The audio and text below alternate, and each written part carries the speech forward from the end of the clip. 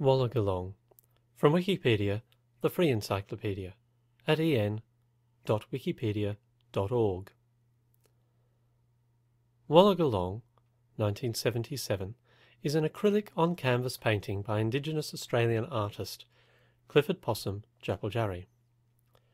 Owned for many years by the Commonwealth Bank of Australia, the work was sold by art dealer Hank Eaves on 24 July 2007, setting a record price for a contemporary Indigenous Australian artwork bought at auction, when it was purchased by the National Gallery of Australia for $2.4 million. The painting illustrates the story of an ancestral being called Langata, together with 8 other dreamings associated with localities about which Clifford Possum had traditional knowledge. It exemplifies a distinctive painting style developed by Papunya-Tula artists in the 1970s and blends representation of landscape with ceremonial iconography. Art critic Benjamin Ginocchio describes it as a work of real national significance and one of the most important 20th century Australian paintings. Section 1. Background. Contemporary Indigenous Australian art originated with the Indigenous men of Papunya, located around 240 kilometres northwest of Alice Springs in Australia's Western Desert, who began painting in 1971. The youngest was Clifford Possum Japaljarri, encouraged by his older brother Tim Lura Japaljarri.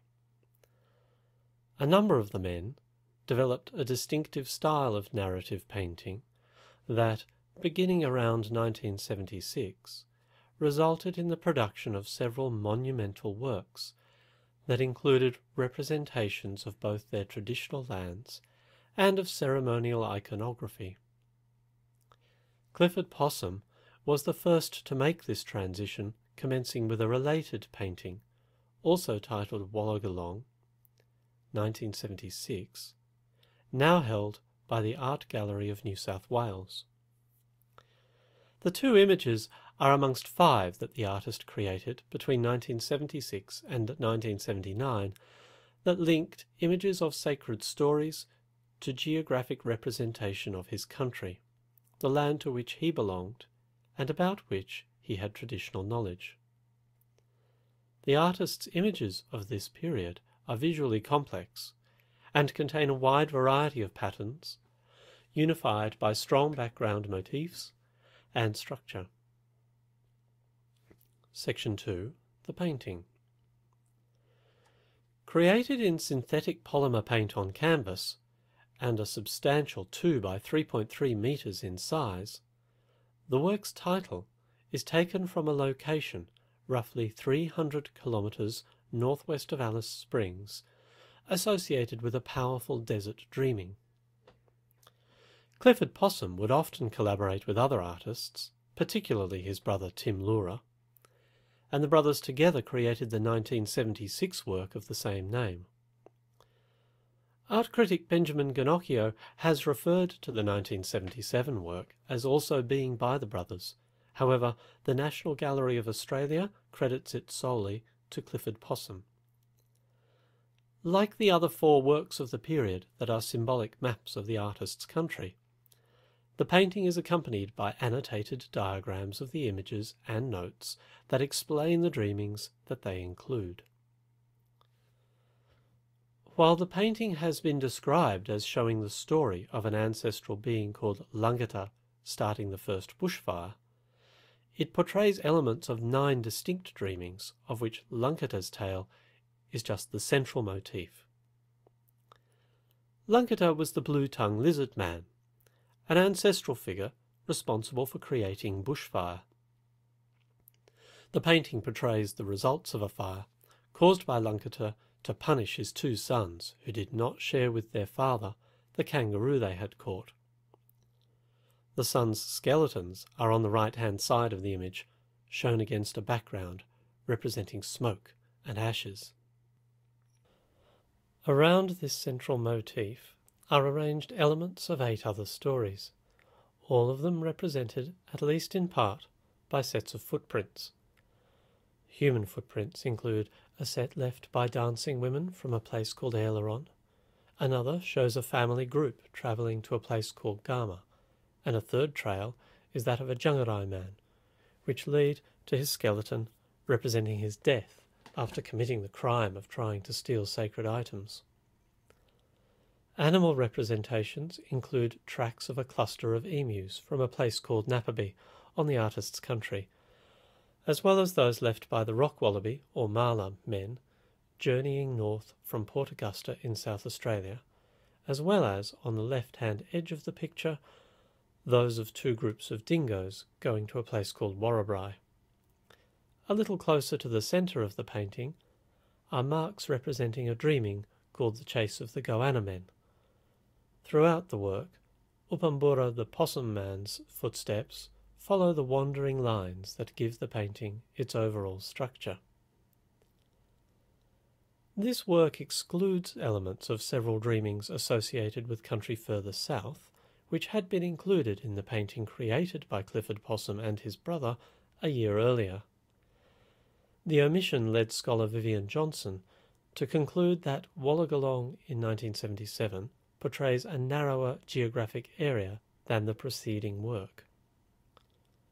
The artist also modified some of the iconography and limited the explanations of the painting, omitting secret sacred dimensions of the stories to avoid offending other Indigenous men, and in recognition that most of the audience for the work would be uninitiated non-Indigenous people.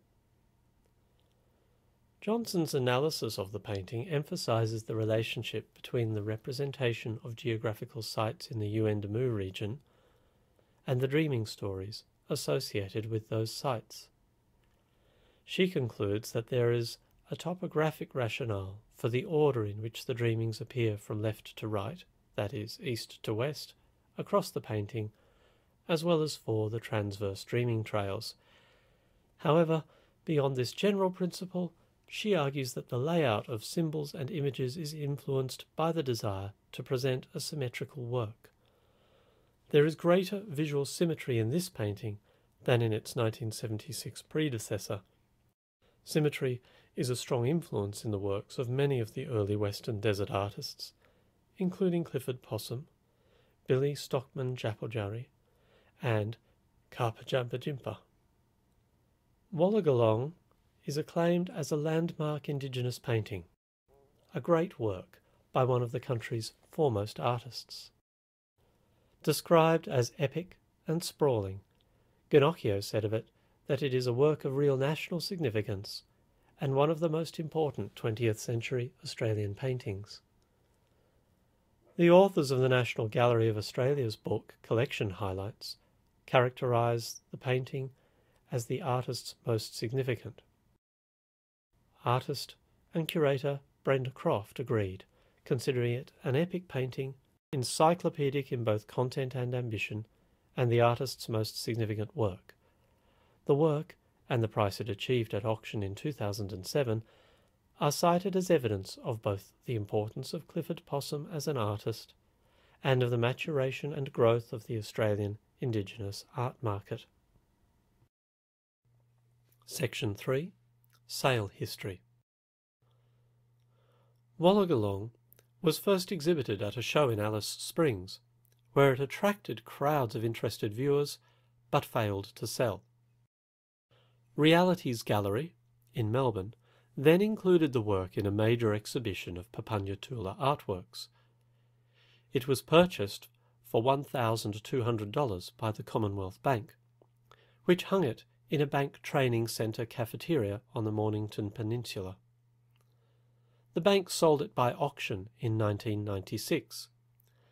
The auction house trading the work expected it to fetch around $5,000 and did not make a feature of it in the catalogue, but dealers, including Hank Eaves, the successful bidder, recognised the painting's significance, and it sold for $36,000 plus commission. After hanging in Eaves' living room for 11 years, it was auctioned in Melbourne by Sotheby's on 24 July 2007. It sold for $2.4 million, thoroughly eclipsing the previous record for an Indigenous Australian painting, set when Emily Warrea's Earth's Creation was bought in May of the same year for just over $1 million. Warlugulong's buyer was the National Gallery of Australia, which considers the painting to be possibly the most important in its collection of Indigenous Australian art. As of 2014, the work is on display in the National Gallery. When the Australian government in 2009 introduced a resale royalty scheme, the sale history of Warlugulong was frequently used to argue in favour of the scheme, designed to ensure that artists and their families continued to benefit from the appreciating value of old works.